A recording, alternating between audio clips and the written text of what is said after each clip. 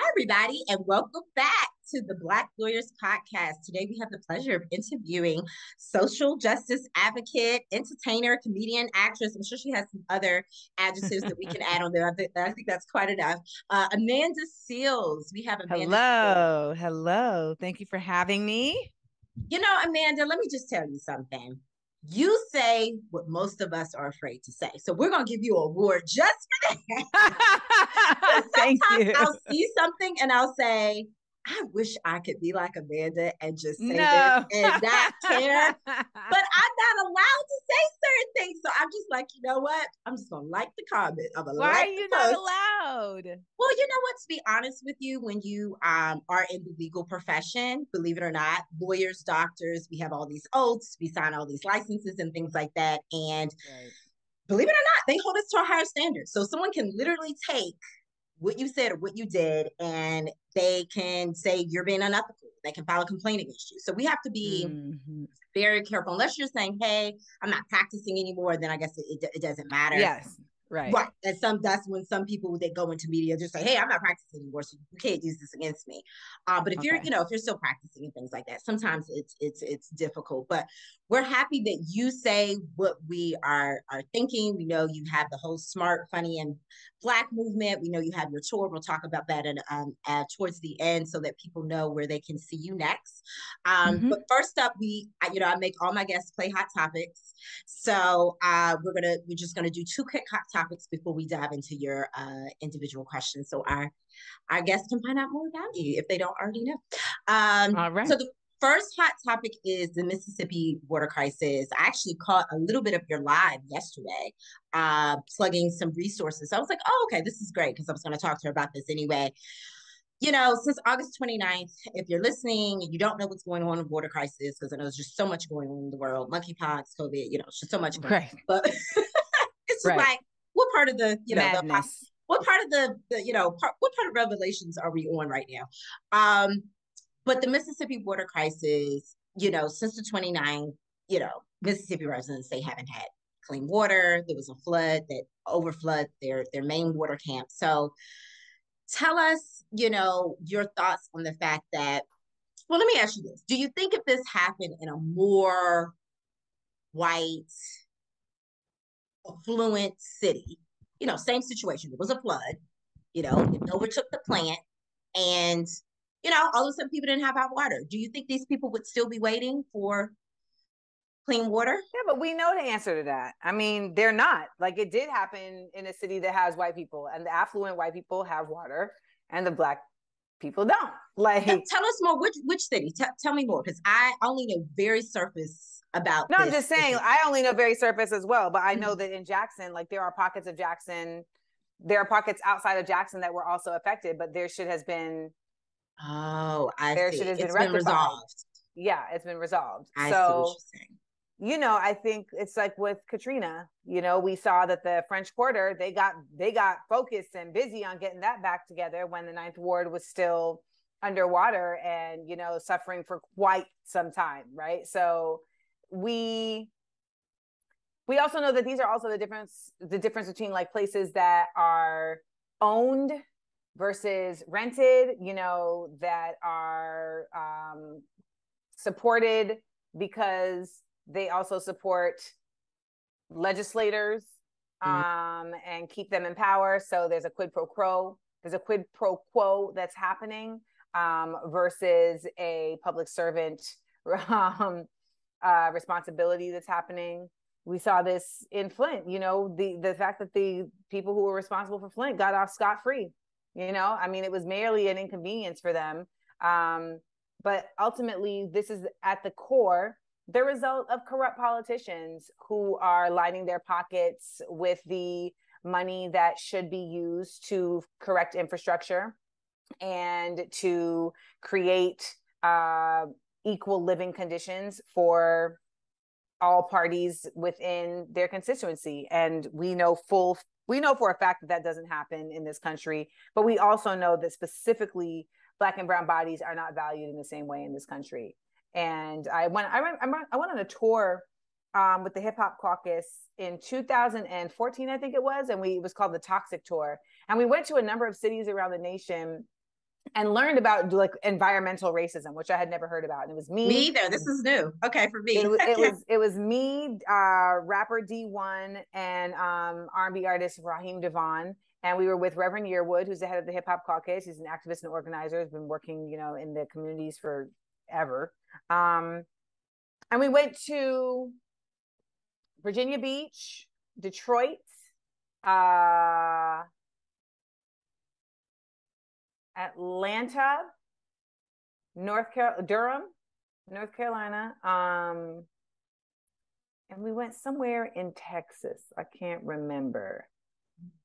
And we went to all these different cities and learned about how by proximity to different, so we learned that how redlining and the ways in which districts have been gerrymandered and organized also change the ways in which funds and budgets are allocated, which also changed the ways in which different communities got to receive resources and how that affected them in terms of their access to clean air, and in terms of access to clean water, in terms of access to even food, right? Because permits, et cetera, determines like where grocery stores are built and where fast food places are built, et cetera. So like this was a very eye-opening experience for me because it let me understand that like, wow, like the levels of race, the levels that racism has permeated within our society for so many of us are beyond even our scope of comprehension. And like to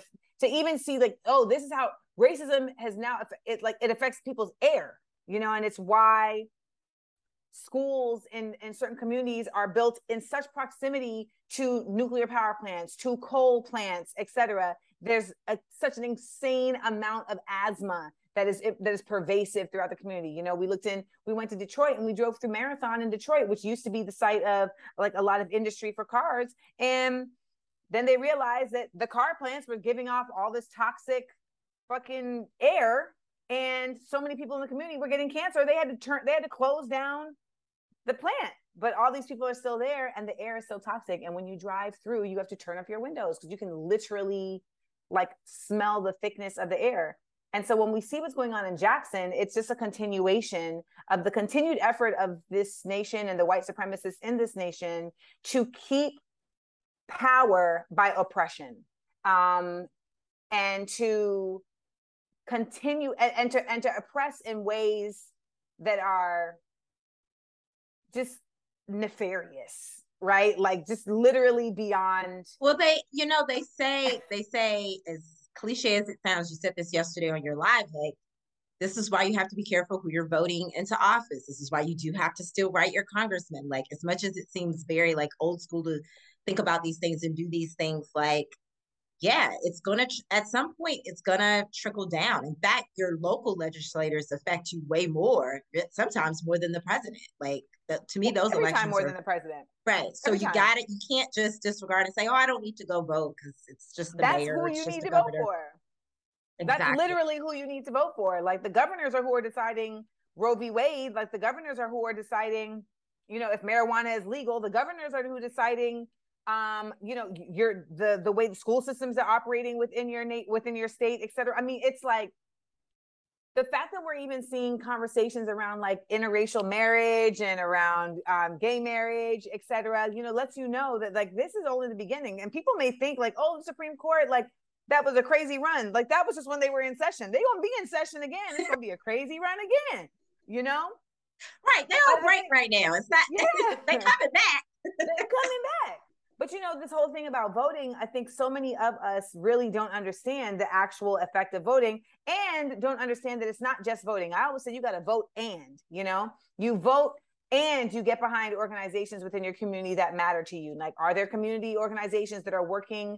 There are community organizations that are working to rewrite the 94 crime bill and to rewrite the wrongs that the 94 crime bill created right across the nation. There are organizations that are working to actually get behind city boards to reallocate funds away from police into resources that actually help communities so that you don't have to police those communities so much because there isn't as much crime in those communities because those communities have resources. There are organizations that are supporting abortion and that are supporting, you know, women who are trying to get healthcare in these ways that are now being impinged upon. Like there are so many organizations that never stopped working that you can also support. Now, you may not be the one who's going to wake up on Saturday and escort people to their abortion clinic, but maybe you can donate, you know, maybe you can at the very least share on your social media. But you said something just now where you said old school. And I think that that's something that can't be overlooked. I think we've become so wrapped up in like the technological advancements of things, but we don't realize that we haven't advanced as a people. We haven't advanced as a society. We've literally just advanced fiber optically, and it's to our detriment. And I feel like the most effective way that we can create change is literally going back old school, face to face. You know, there are people who are canvassing. When I had Ayanna Pressley on my podcast, Small Doses, I was like, you know, what are Democrats doing to really try and get people out to vote? And she was like, we're literally going door to door at this point. Like, we're going to have to knock on the door. Yeah. And I'm like, good. Yeah. Yes. Yeah. I'm like, good, because y'all, you know, sending out these emails and, yeah, because people just skip over them. Or, like, all right, here's another fundraising request, or here, you know, people just skip over them. And I think, and I know that you plugged, I believe you plugged Woke Vote yesterday, that page. If people specifically want to see what organizations and things they're partnering with the Mississippi border crisis. If you're listening to this, you know, and you want to help, you can, you know, sometimes we're like, well, I don't know where to start. I get overwhelmed. Like you said, you can start with one organization that can kind of point you in the direction and give you, like you said, very minor things where it's just like, hey, just share this. Or, you know, if you want to really ramp it up, hey, here's the email. You can write a letter to this person, you know. Like another good one is Build Power. That does that. It's BLDPWR, buildpower.com. They're another organization that like basically serves as an like they serve as an aggregate to other organizations. So like you go to Build Power and you're like, I want to figure out how I can help. Right. That's a good starting place.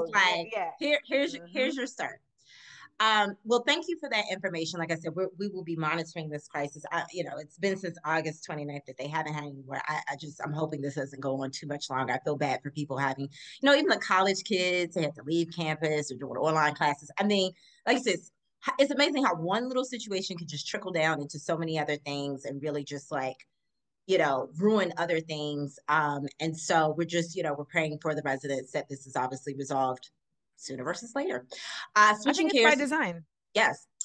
Switching gears to a second hot topic that is developing. You are obviously a comedian. You are an entertainer. And right now we have two entertainers in the hot seat over a PSA they did with Funny or Die. You know, I've been a fan of Tiffany Haddish. I don't know much about Aries Spears. Obviously, I think some people know a little bit about both comedians. You know, the facts of this particular story are still developing. However, what is your perspective about just comedians, entertainers, when they have to decide what to participate and what's not to participate, and how sometimes you guys are vilified, even if you don't mean to. I mean, even, you know, Chris Rock telling the joke and Will Smith getting upset, and that went on forever. So you just have a lot of comedians and things being in a hot seat. And I know this is a big part of what you do. You are a comedian. So how do you balance when you get on stage and say, I personally think this is funny, but maybe if I say this is just gonna go too far left, and maybe I shouldn't entertain it. What are your thoughts on that? I mean, listen, I think we all have like a moral compass that we live by, and that compass is set differently for different folks, and it's set differently at different times, you know, in our growth process, in our maturation, in our intellectual capacity, even in our circumstances, right? So I think that right there is just a very, very, very nuanced thing to an individual. Like there isn't just a bottom line to that.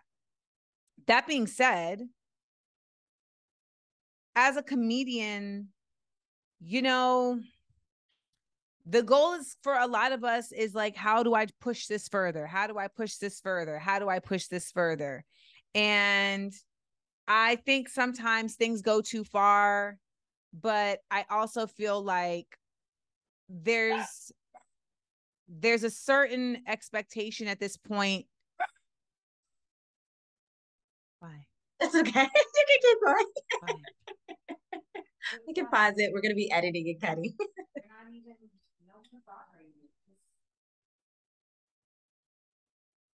Like there's a ghost.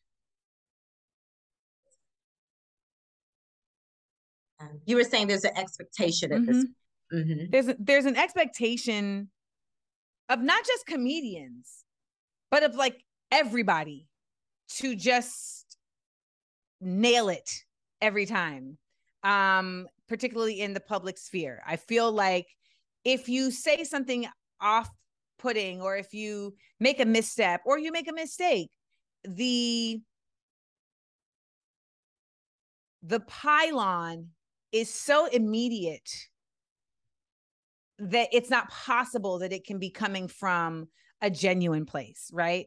It's like people are so quick. I mean, I've been a subject of this, right? Like people are just, I mean, I think you mentioned the thing about the AK sweater in your role. Yeah, role like of Tiffany on a show. Like, yeah, on Insecure, that people were like, she's not an AK. She can't wear that shirt. And it's like, look, they gave me the sweater, they gave me the script. I showed up, I did my job. Take it up with them. Do not take it. People are just mad. Like I feel like you know, I don't know how much. Like I think on one angle, some people want to look at it like we're all just holding people accountable in ways that they need to be held accountable, and it's time for us as a society to operate more virtuously, etc. But the whole idea around like being a comedian and determining like what is right and what is not, that's not based on like virtue of society. That's based on funny or not. Like, and I think that's right, because to the point some people made, you know, people making fun of R. Kelly. Dave Chappelle did the same thing, playing the R. Kelly song. All that he did. It was hilarious. So you know. So at the end of the day, it's like, well, which one is appropriate? And then you know, the thing that they tried to put back out there as it relates to Tiffany and Aries, it was something that's been online for like 12 or 13 years. It's not like this is like something that was posted yesterday. So sometimes I'm just like, the timing of things just seems so odd to me. And then when the pylon just happens so quickly, it's like, but if this was just wrong all the time, it should have just been wrong 5 years ago. It should have been wrong 12 years. I mean, we should have been. But this is the thing. See, we're in a different time. And that's the thing. Like so many more people have access to so many more things. And I truly, truly, truly feel like that doesn't necessarily just because we have more access doesn't mean we have more intellect. It doesn't mean we have more compassion. It doesn't. That's what I meant earlier about like, just because we have greater technology doesn't mean we become greater as a society or greater as a people. It's not like we're more responsible. It's not like we're more empathetic. And it would, but I think it should be that, right? Like, I think there's something to be said for, you know, looking back at something and being like, oh, well, during that time, that kind of wasn't seen as that crazy, you know, and now at this time it is. And people want to hold people right to a standard now of something that's like years ago. I'm not saying that in regards to Tiffany and Aries. I actually, can you please? Can you get it? I'm doing a podcast. I love these impromptu moments. Do you have a dog? It's a dog. It's a dog, and he's just like he's just like, you're doing a podcast, so it's time for me to talk. But I don't know why he's barking. And I'm like, babe, I'm trying to do a podcast. Right here. Come here, please. Yeah, you're taking too long. And no worries, and no worries, we're gonna cut it, so we can cut. Oh, I know you're gonna cut it. I mean, this is what happens when people have to do things at their house. It's like, yes, that's part of this. Like you said, this new technology, this new world. We're gonna do interviews in person. We have life just gets in the way. But to your point, not necessarily specifically to Tiffany and Aries PSA situation that's developing right now, but you're just saying, generally speaking, there's just, again, there's different perspectives, different things at different times sit well, and maybe 15 but slavery years was legal, right? And now all of a sudden, right? So at some point, you know what I'm saying? Like, shit changes. Yeah. And in the best of our efforts, we look back and we go, remember, I did that time, and now I know better. So my bad. And here's my thing. She's obviously apologized. This is a developing story. I just think something I want to end with as it relates to this topic, something you said that I think is really important in terms of, even though we've evolved in a society like technologically, right? About like how there's just like this lack of empathy. Like we don't show people grace. We don't give it like a second, like, okay, let's just give it a second. Let's hear all the side. Like it's like the minute anything, it's like people are ready to pile on. So my thing is, I followed. I think a lot of people have followed Tiffany's journey. You know, not maybe not so much as Aries, but definitely Tiffany's very open about her struggles and how she got to where she is and all that. And I think people really do relate to her, and people really do care about her. So at the end of the day, she's in the immediate, obviously issued a general apology, and obviously she can't talk more about it because of it being a developing legal suit. But I just want to say that I want to extend people grace. Like that's just who I am. And like you said, everybody has a different moral code and things like that. But whatever has happened, I personally just want to extend her grace, and I'm wishing that situation resolves the best way it can obviously resolve at this point. So I think there's also just something to be said for like grace, not only grace, but also just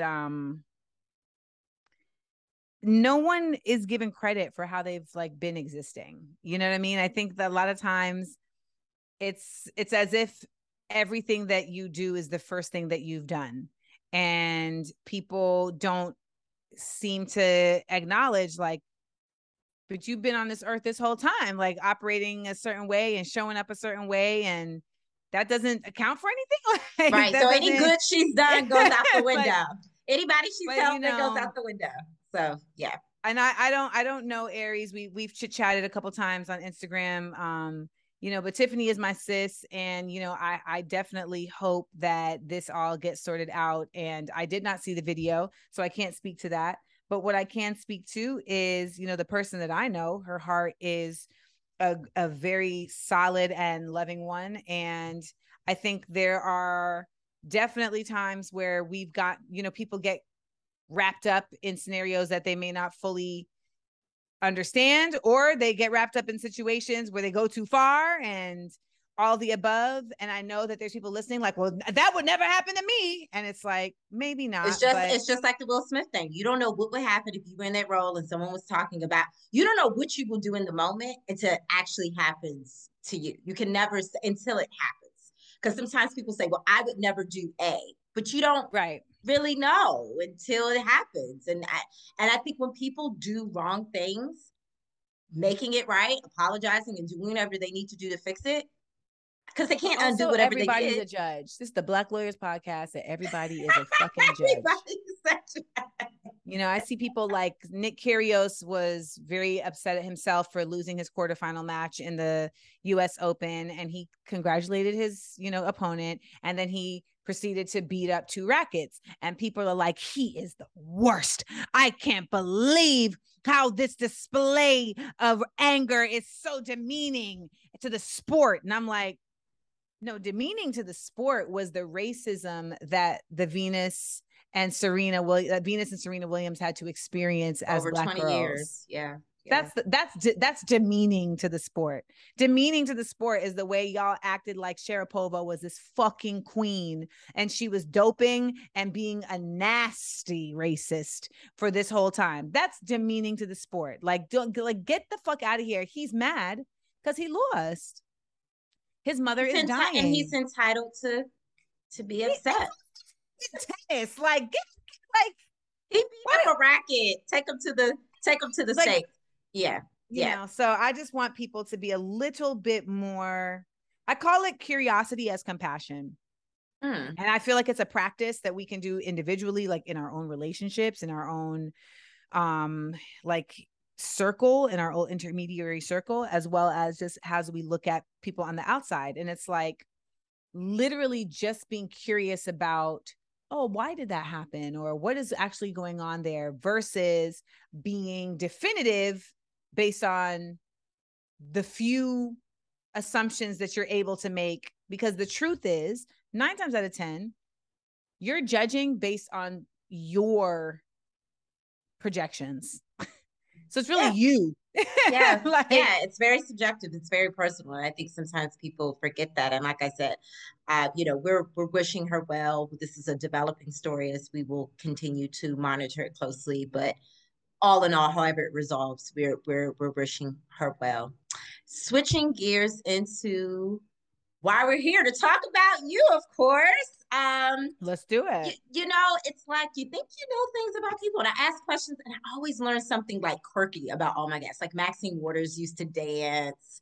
Like Hill Harper almost beat some prisoners of Barack Obama in like a basketball game. I get just random stuff that I would just never, you just never think you'll get by asking these questions. I hope I don't disappoint. Okay.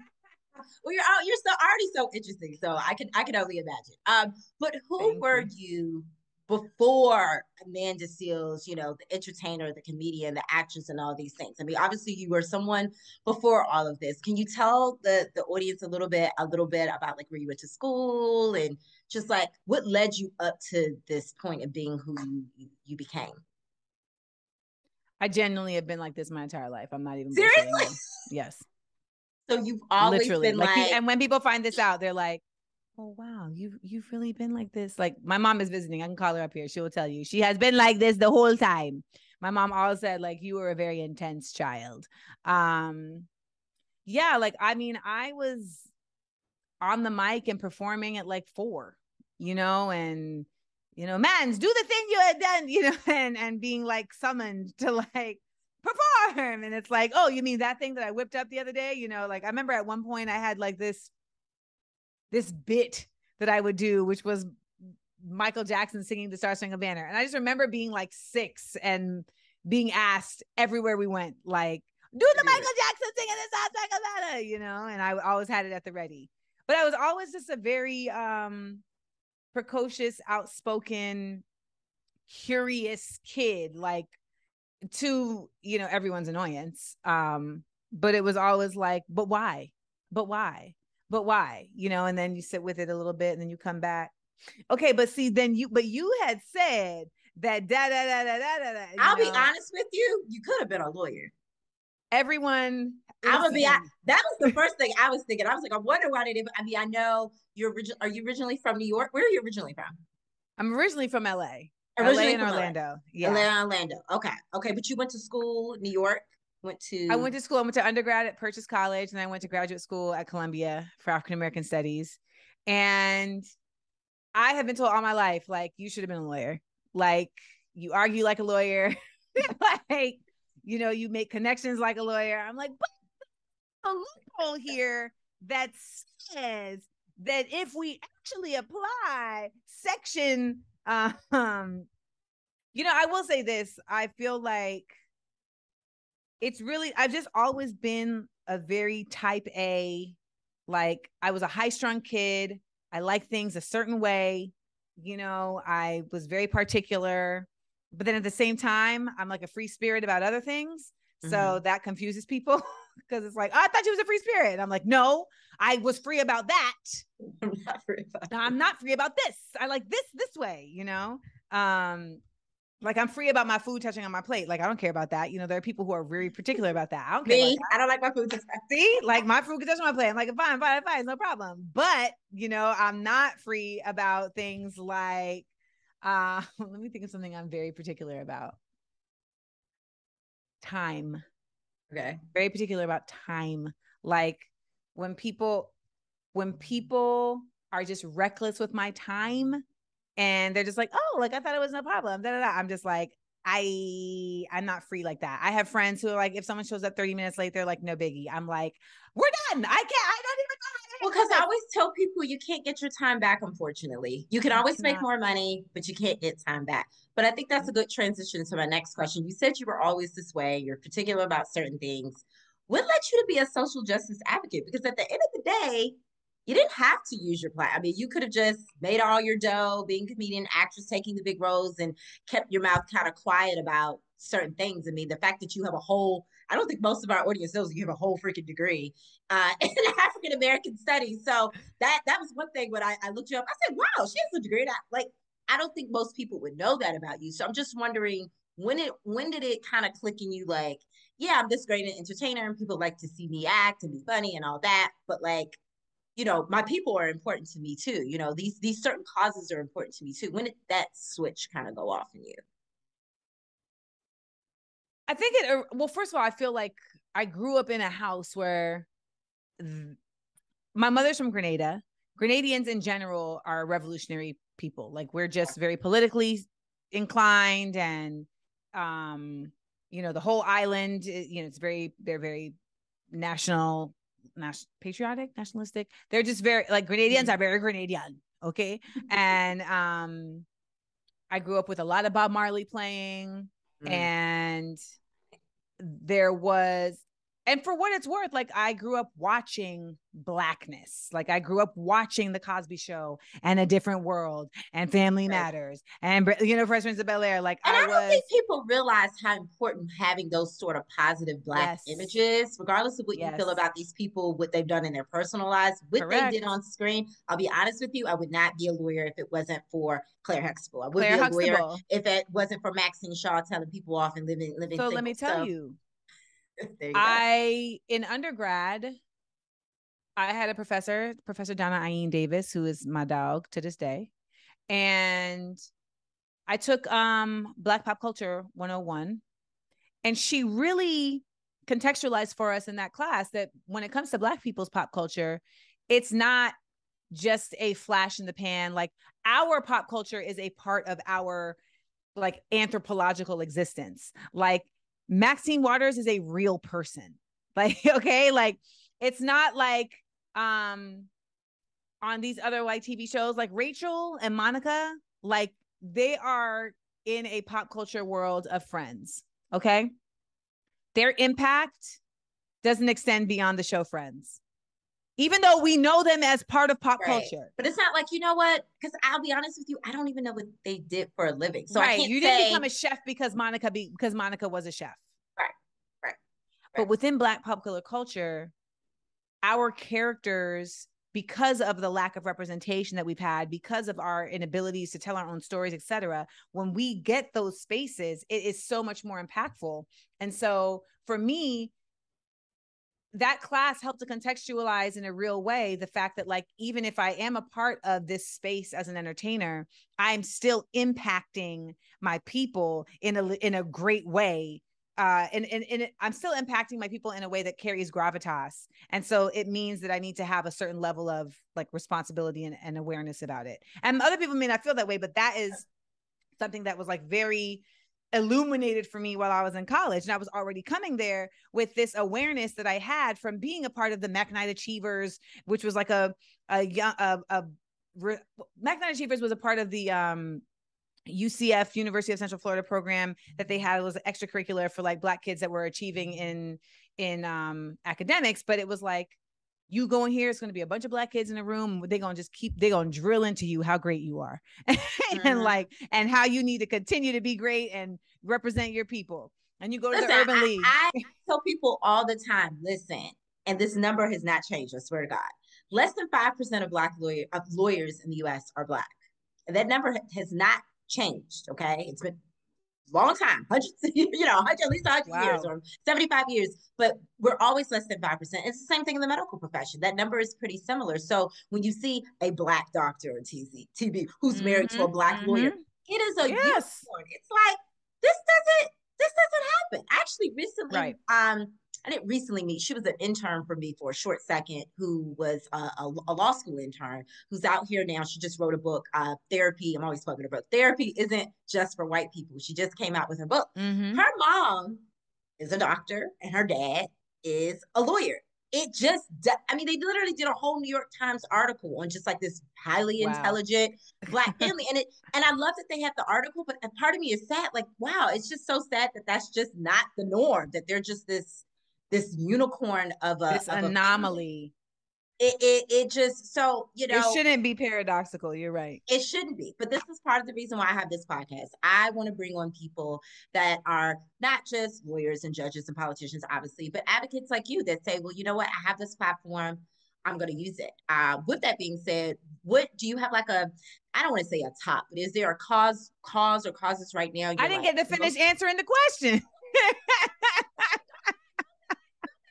Go back. So what I was going to say though was that college really did this for me. And I think a lot of people, we're watching people downplay like college and higher education, et cetera, et cetera. But when I went to Columbia, Manny Marable, rest in peace, Professor Marable, Dr. Marable walked in that day and said, "Do you want hip hop to die?" And I was like, "Oh, wow, that's a hell of a way to start this class." Like, I just didn't know that but that quickly it lets you know, like, oh, he was already creating that juxtaposition between like what we're going to be doing in this academic space to this pop culture space, which is a cultural space for us as Black folks. And Columbia, a lot of people don't know, is across the street from a projects. And he was like, this street right here is the widest street in Manhattan. Wide as in WIDEST, because he was like, the actual disparity between just this side of the street and that side of the street is larger than anywhere in Manhattan. And what we're working in this room to do is to decrease that disparity as much as possible.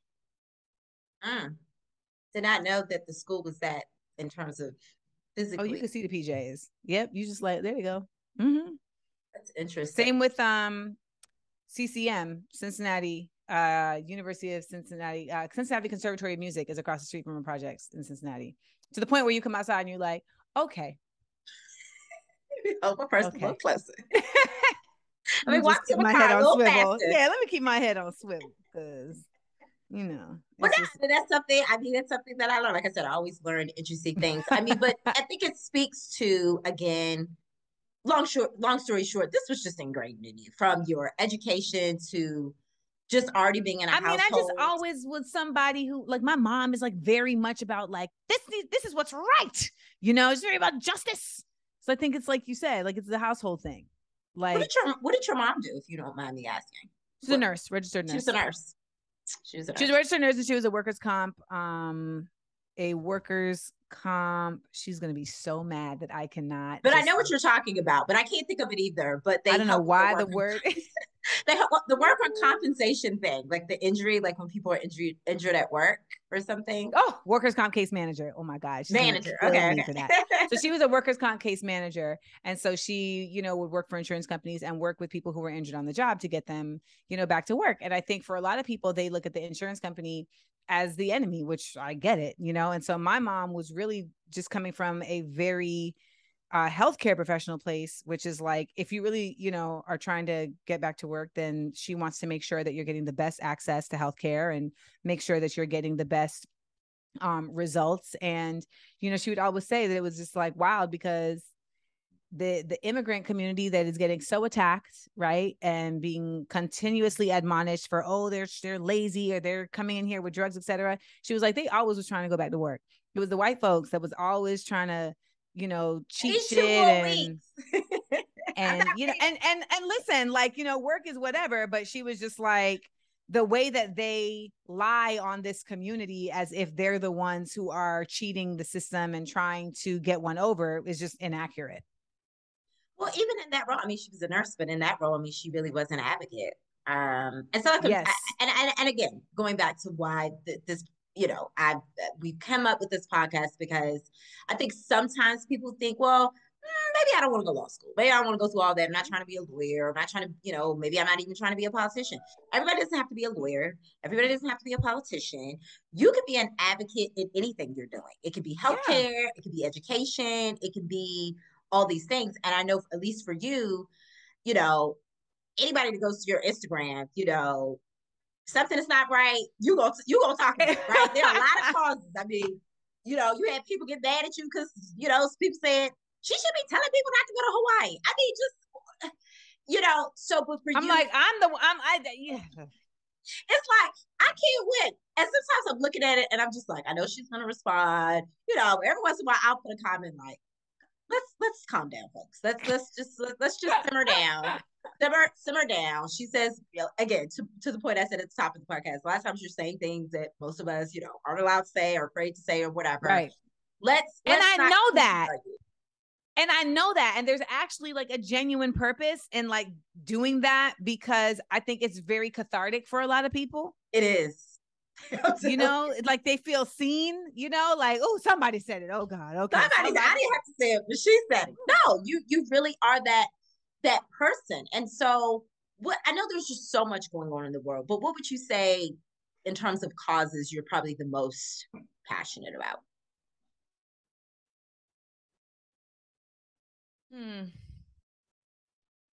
I mean, on a basic note, I'm passionate about anything that is adversely affecting Black folks. So that's like a top line. Okay. That could be anything from, criminal justice reform to whatever. Exactly. It can trickle down into so many different areas where there's inequity for Black folks. Okay. All right. So that's like my entry point into a lot of conversations. I would say right now, the thing that is most worrisome for me is the attack on education. Okay. That's happening on a multiple amount of levels, right? So the egregious and weaponized misnomering of critical race theory as a subject that's taught in grade school that teaches white people that they are less than, instead of actually acknowledging that what they're actually trying to do is just not teach history as it existed. Critical race theory, we all know, is not a grade school level course. It is a college course. And it is based on the concept and the theory that the laws of this nation are inherently racist by nature of the context within which this nation was created, and thus the laws are written. Ta-da, right? Right. When I see the efforts being made to demean teachers and to undermine the unique role that teachers play in our children's advancements and development, what I see is, on just a surface level, a power structure that is using ignorance to remain in power. Mm-hmm. Oh, for sure. And I'm glad you emphasize the point that it's not a grade school course. Like, this is a college course, because you have people in elementary schools in like some southern states like protesting, like school board meetings. I was just like, what? It's not even because they're dumb here. I was like, because they're why dumb. Is this on the news? Because fucking jackasses effectively got other jackasses to believe that teaching something was Black happening. History is critical race theory, and acknowledging racism in history is critical race theory. That's what they basically successfully got people to believe. So there you have it. That racism, that acknowledging racism is teaching critical race theory, which is actually not the case. And the reality is that racism does exist, and racism did exist. And thus we can't really speak about or teach about history in a true context without this very, very large concept that has changed the global landscape for centuries, right? Like, you read Ibrahim Kendi's Stand from the Beginning and you're like, oh, wow, this racism thing, they really just conjured this up and it stuck. It was up, it was up, it was up, and it stuck. Shout out to Cardi. Shout out to Cardi. Shout out to Bialcalis. I'm glad you clarified. That right now is confused about that, but okay, I see what they did there. Okay, because I was just like, why are they having? Oh no, it's a straw man. So what they're doing is they create straw man arguments, and they create these literally just lies to rally their base. Mm-hmm. And their base doesn't know better, and they see how effective it is. So why would you continue to educate a base if you see how easy it is for them to get behind you when they are uneducated? Had these people that they were trying to get behind them had even a a modicum more of critical thinking, they'd be like, wait, what? Wait, what? I mean, white women are just now realizing, like, wait a minute, Roe v. Wade, they coming for us. Hold up. That's crazy. And they're like, if we just keep teaching them about Jesus and nothing else, then let me correct that. If we just keep teaching them about white Jesus and nothing else, then we can stay in power. That's where we're at. And education, in my opinion, is the key to liberation.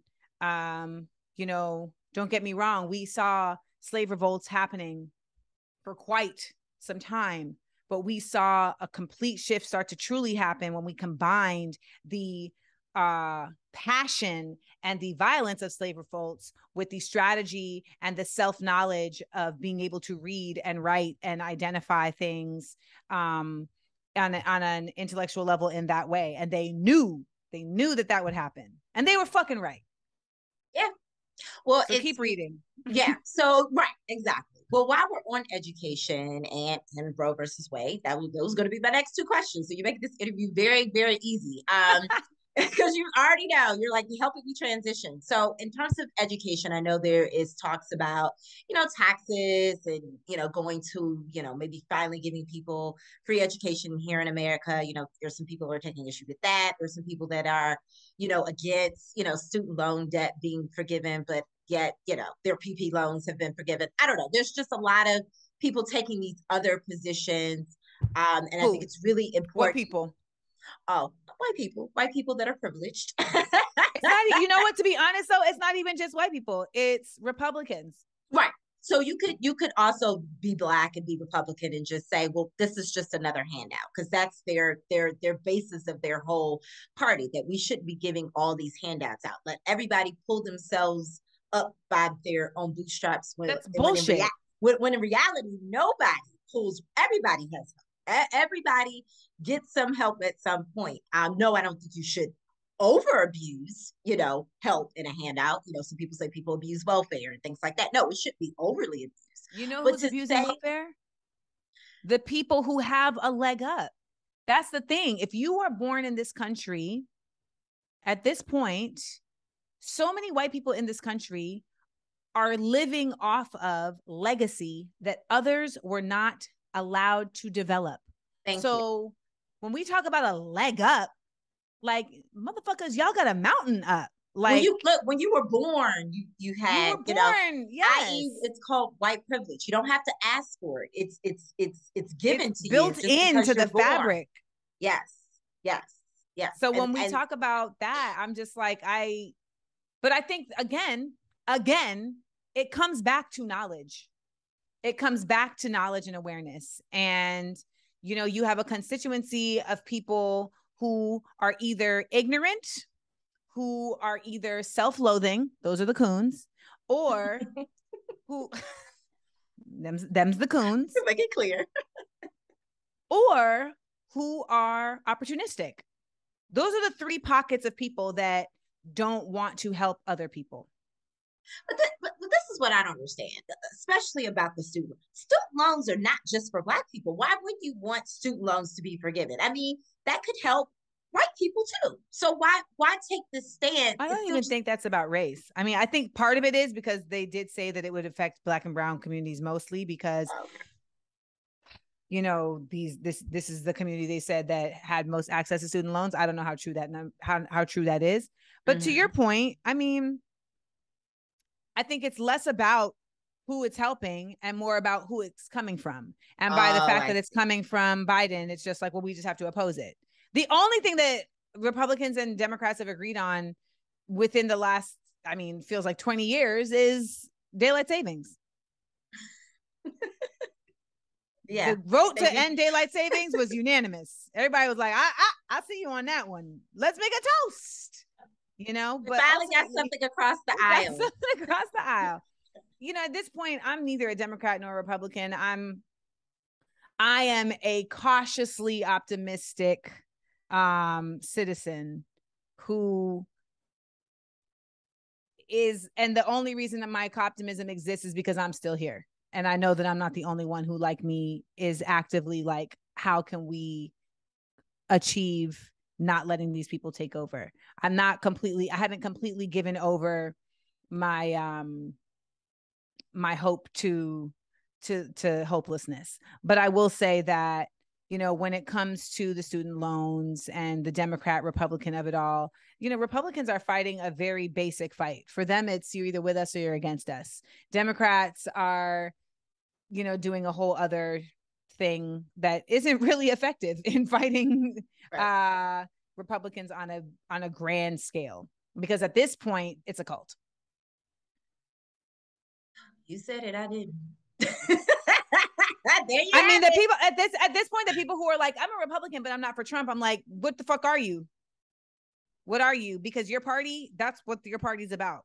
And even if they're not about him personally, they are absolutely about they're absolutely about continuing the trend of power that he has set forth. So whether it's him continuing that trend of power, or DeSantis or Marjorie Taylor Greene or the rest of these jackasses, that's what they about. So if you are against that, you can't at the same time call yourself the same as them. Right. They're also out here calling themselves Christians. So I'm looking at my other Christian folks like, well, what y'all gonna do? Because they just taking your Jesus and running. They are running with your Jesus right through the mud. They making you look bad. Make you look bad. Yes. And it's interesting that you said the thing about, identifying whether you be Republican, Democrat, and like, some people say, well, I just vote the issues, whatever the case may be. But it's interesting you say that because, anything that majorly happens, Trump like tries to take credit for it. Like, it didn't happen. It happened. And I will say this, he is absolutely right. Him putting all those Republicans in the Supreme Court very strategically, he should take credit. Great job. If he set out to, he actually accomplished what he set out to do. And so with that being said, as you said at the top of the podcast, they are coming back. They're on a break. But they're coming back. People are still, infuriated about Roe versus Wade. And I think Forbes had interviewed me about my perspective of how it just disenfranchises particularly Black people. This overturn that like everybody doesn't have babysitters. Everybody doesn't can't go just drive to another state and take off. Everybody doesn't have the resources to do that if all of a sudden their state decides that they can't.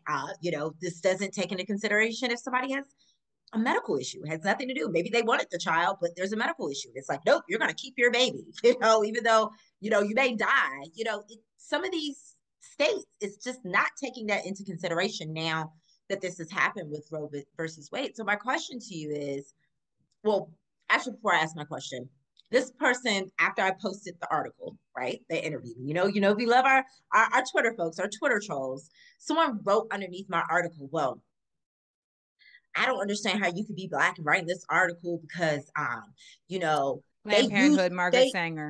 Right. Planned Parenthood, that was used to kill all these Black babies. So, basically, you should just basically look at this as a good thing. And I'm just like, I'm not saying that there wasn't some undercover strategy and purposely going to certain communities, putting more Planned Parenthoods in certain Black communities so that could happen. I'm not saying that didn't happen at all.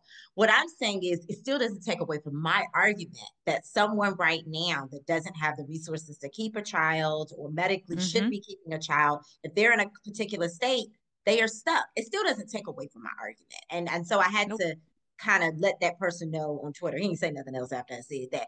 But I don't like how, he got under my nice little article from Forbes, coming with his junk. I'm not like you, man. I'm not, sometimes I don't have tough skin. So, I don't have tough skin. Well, you do a very good job at coming back at people. And sometimes it's just volume. If you were doing this as much as I am, you'd be doing the same thing. Yeah, it's not tough skin as much as just practice. Yes, maybe I don't have practice. But what are your thoughts on that about how there is this argument that, well, we're saving Black babies, so this is a good thing? If saving Black babies means hurting Black mothers, what are we talking about? There you have it. Yeah. I mean, because that's the real conversation. And if saving Black babies means saving If saving Black babies means saving Black families, let's talk about that. But that's not what we're talking about. And when people say that, that's not what they're talking about either. They're just holding a straw man argument in front of you because it's something to say. Yes, Margaret Sanger was on some eugenic bullshit. Yes, that was, at the impetus of Planned Parenthood. We are a long way away from that. Planned Parenthood has definitively turned and pivoted from that narrative.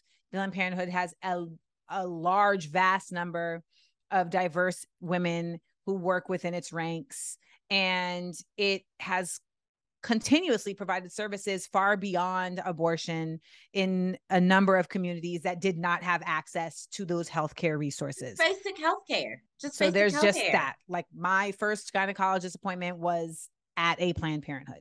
So there's that, right?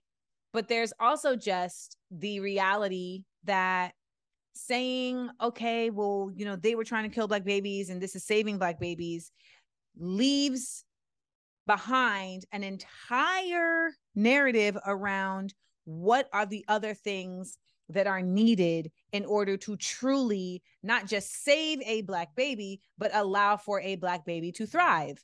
And those things are not in place. And when people say that to you or say that to somebody about Planned Parenthood, I'm like, first of all, Planned Parenthood isn't the only place that provided abortion options for people. And ultimately, if you're not going to talk about the comprehensive picture of things, don't talk about shit at all. Yeah. Don't talk about shit at all. Let's talk. I think that's a good answer. And they're never talking about protecting women. Never. They're never talking about protecting Black women. We're the ones that are having to carry it and push it out. And and I love when men try to speak up, because it's like, you'll never experience this. Even if you wanted to, biologically, you'll never experience this. Please pipe down. Please pipe down. And so I think that's why it's also just like an extra insult when you feel like you have like these majority, like old white men sitting on a Supreme Court, panel making a decision. I actually, before Supreme Court Justice Ruth passed away, I actually was sworn into the Supreme Court bar, and I actually got to see her and everybody else. I didn't know what to expect, because it's like the courtroom is actually much smaller than what you would imagine it to be. And, they're human beings sitting up there, behind with the rows. But it was a very like an aha moment, because like everyone's being sworn in, they're saying your name. And, I already know that I'm the only Black female in this particular swearing in class. So overwhelmingly, all the names, Becky, John, whoever, they're calling all the names. And then they get to my name, which my name is Jahan Carter. That's like my full name. They actually pronounce it correctly and all that. But I stand up. And so it's like this Black girl standing up, being sworn in. And so, she kind of looked at me like pleasantly, like, oh, well, at least, there's somebody else here, like, right. There's some diversity here. This is her, but it's just like, it's crazy. Out of all these people, I'm being sworn in, and I'm the only one. And just looking at all the justices in their faces, it was very, I can't explain. It was just a very surreal experience, looking at the people that really do have the laws determined. Of the land. Yes. It was very surreal. That's very behind the curtain. That's seeing the wizard. Yes. I will never forget that experience. With that being said, I wanted to just close out. I know you said that, just in general, you're rooting for your Black folks, anything that's going to, if there's a disparity against a Black person, you're going to speak against it. Something that, again, has not passed, and I don't know if it'll ever pass, is the George Floyd bill. Mm-hmm. We had Asian hate passed right away. We had all these other bills passed right away. But, everything that happened through the pandemic with George Floyd, and it didn't start just with George Floyd. I just think that was just, everybody was stuck at home, and then people just went crazy when they saw it. Like, enough was enough. They named the bill after him to combat what my viewers know I talk about all the time, qualified immunity, where, police, quote unquote, doing their jobs, they're not held to their misconduct. They're not held accountable for the misconduct because they're doing it in the scope of their job. So a lot of times, they're not held liable, at least not criminally. You know, you can civilly sue people, you can sue the state and get money and all that. But people like Breonna Taylor and, you know, just there's just been so many people that have been killed because of misconduct. They've created this bill. It hasn't passed. And then kind of in the middle of this, you know, we get some good news like, oh, something new is happening with Breonna. What is it? Because, you know, they already said, oh, no, they were endangering her neighbors. We're just going to move forward with that. We're not going to move forward with anything that relates to her, right? So, you know, we were already salty about that. And then we hear something new going on the federal level. And so I just wanted to hear your thoughts about, and even with this, it's really about the search warrants. It's not really about, as it relates to her actual killing, but at least there's some movement with holding police officers more accountable. Just what are your thoughts? You know, we're almost 2 years later with something finally moving forward with Breonna, and just your overall thoughts about qualified immunity. I mean, qualified immunity being revoked would literally change the landscape of policing in this nation, in my opinion, in a positive way. I think so many people go into law enforcement because they know they can harm people with qualified immunity. And so I am not somebody that believes in the abolition of police. I still think that there is a significant amount of crime that does need to be dealt with forcefully.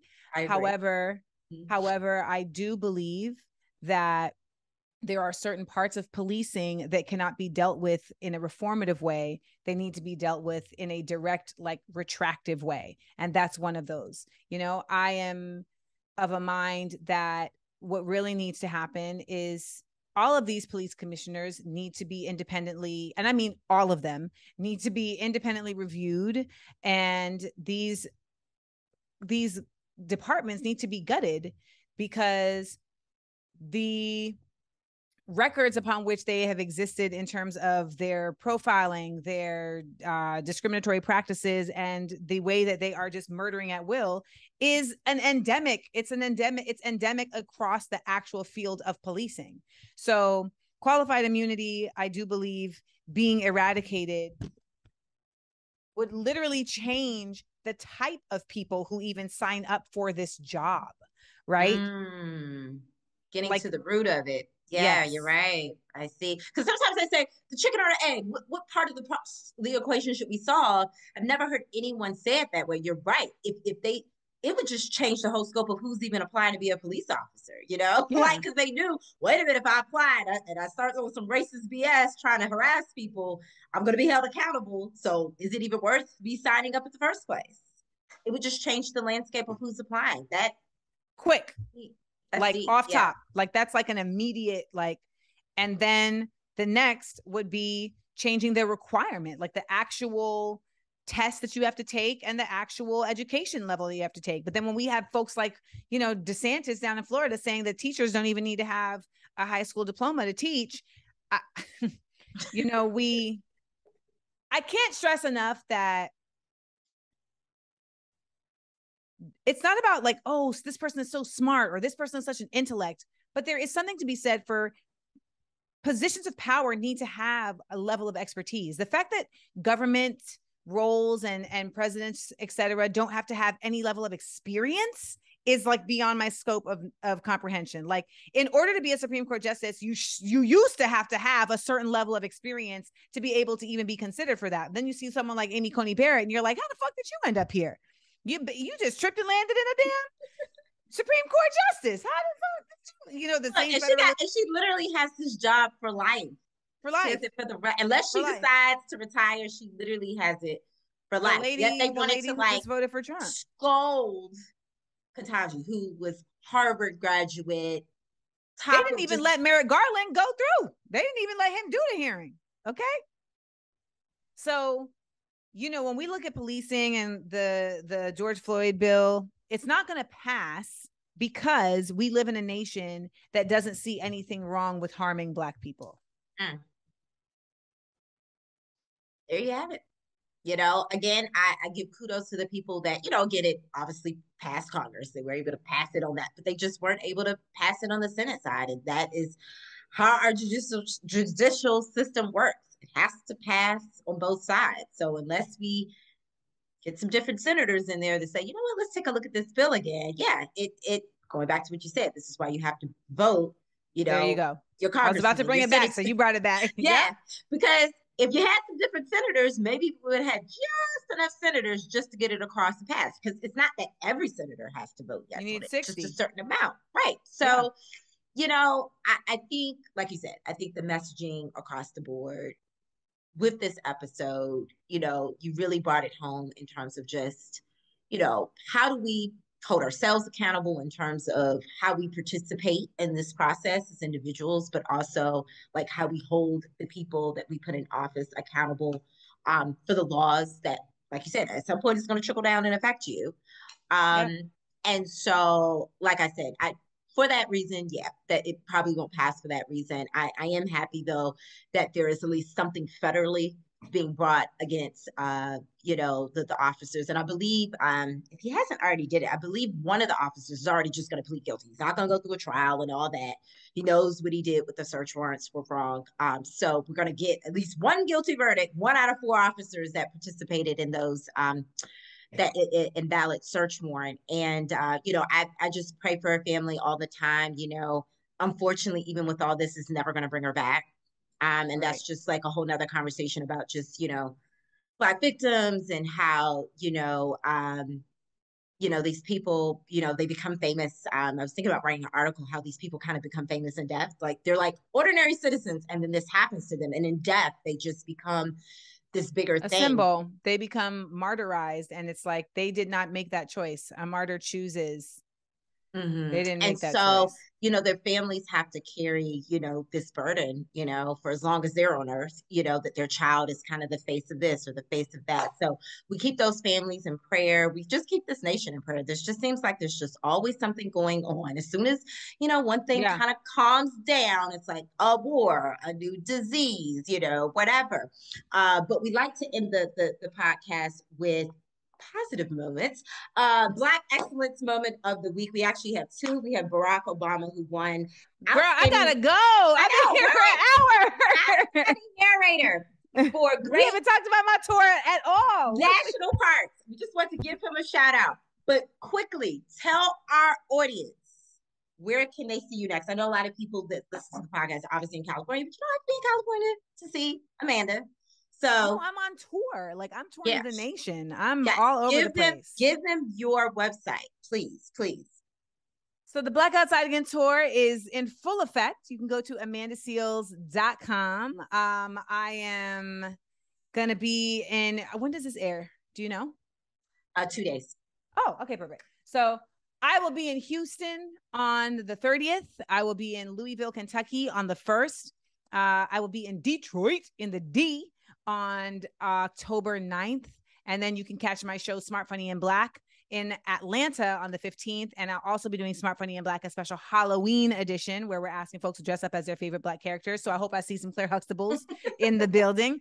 And that is October 29th in Brooklyn. And then I have a bunch more dates. I'll be hitting Chicago, Philly, Nashville, Oakland. So go to amandaseals.com and obviously you can follow her Instagram. It's always on Instagram, even if you're not on the site. If you're just one of these people to just follow Instagram, follow her there. And obviously you can always get her doses of the day or the week of whatever she's advocating for. I definitely, if you want a cathartic experience, I suggest highly you go to her Instagram page. Thank you so much, Amanda, for your time. I know my audience is going to cherish this episode, and we can't wait, and we're excited to see what's next for you. Me too, girl. Me too. Thank you so much. Have a good one.